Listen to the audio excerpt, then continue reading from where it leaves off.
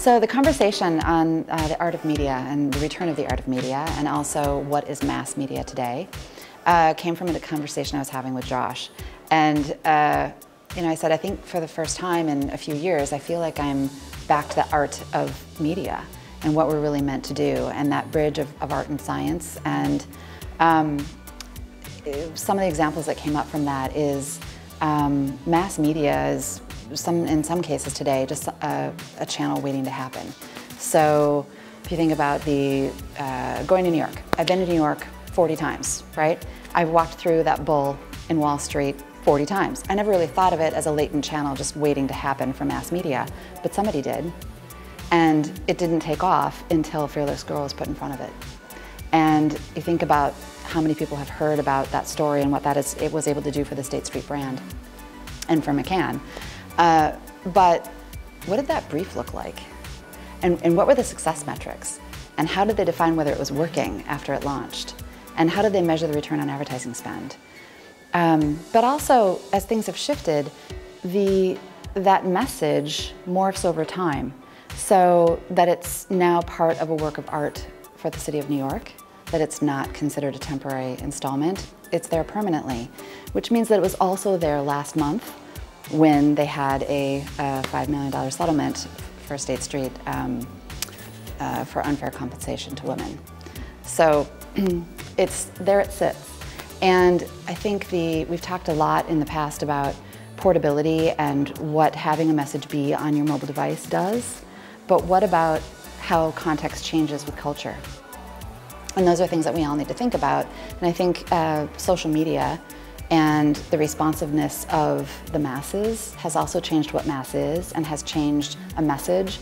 So maybe you weren't all that upset when you looked at the Pepsi commercial the first time, but as you started to see it through the eyes of people of color, as you started to see it through the eyes of people who had been in police violence, maybe you got angry, but maybe not the first time. So, it was a conversation about some of those things. Also about willingness to fail. We talk about failing fast and testing and A/B culture and ensuring that you've got an innovation budget. But what does that really look like and how does that really feel? And on my way to the airport, I actually changed what I was going to talk about in my opener because I was listening to NPR and Ben Ryder, who wrote an article in Sports Illustrated, he wrote about the Astros in 2014. Who were like the losingest team in history or something like that. I think they lost twice as many games as any other team had. Won 130 some games, lost 200 and some games. And he went in and interviewed them because they totally changed the composition of their team and their managers. They had a data scientist from NASA. They had a management consultant from Accenture, I think, who came in, or General Motors, who came in and worked to manage the team. So baseball outsiders.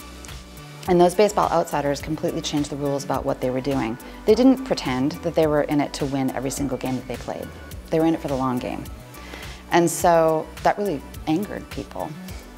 But the other thing that they did is they changed up how they were measuring success. It wasn't at a game-by-game interval.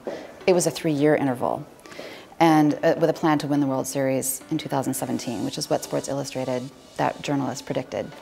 And he got a lot of flack, and Sports Illustrated got a lot of flack. And guess what happened? They won the World Series in 2017, and they're predicted to win again next year. And the reason why, in part, was they said everyone has access to all the same data today. So in baseball, all of the teams have access to all the stats of all the players.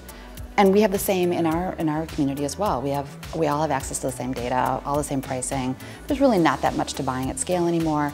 So the art for them was bringing back the old-fashioned scout and using their gut and intuition and the possibility that resided in those young players, which is what I think we have the opportunity to do now as well.